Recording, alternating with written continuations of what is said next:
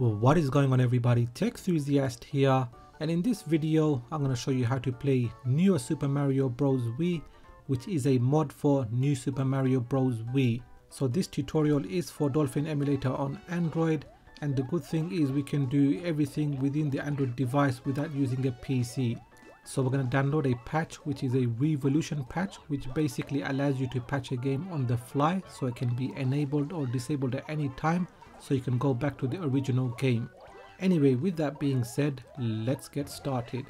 So firstly, make sure you have Dolphin emulator installed. I actually have the development build which I downloaded from their website, and obviously you need to have the game. Next, we're going to download the patch, so go to your web browser and I will leave a link in the description.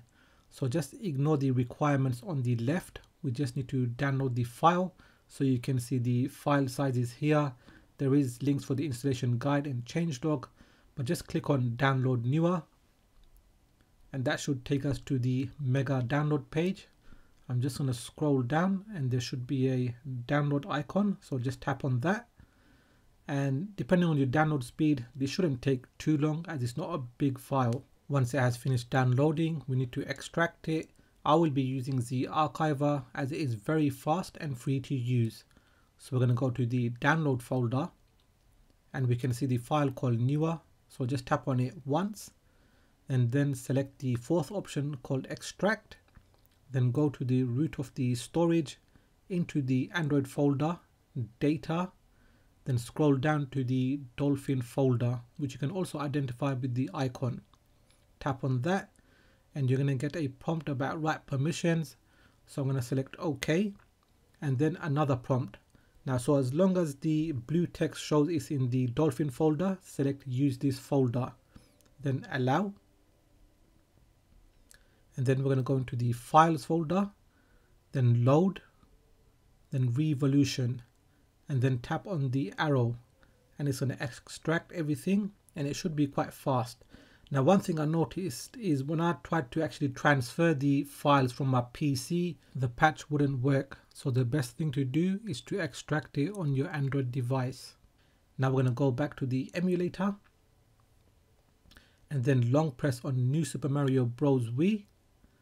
Then select Start with Riivolution Patches. And here you can see this menu.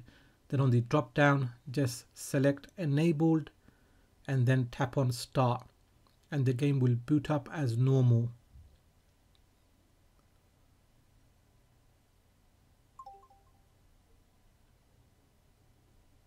And here it is, Newer Super Mario Bros. Wii, and you can also see the new intro screen.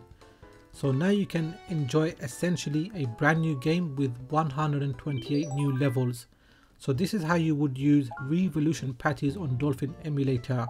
Now there are other games that use Riivolution patches, and if you wanted to use them, then it's basically doing the same steps as shown on this video. If you wanted to play this game on PC or say Steam Deck, then you need to find the correct load folder and extract the files there.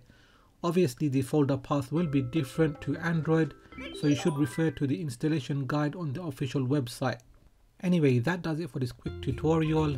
Did you find it helpful? Do let me know in the comment section. Now if you have found this video useful, give it a thumbs up.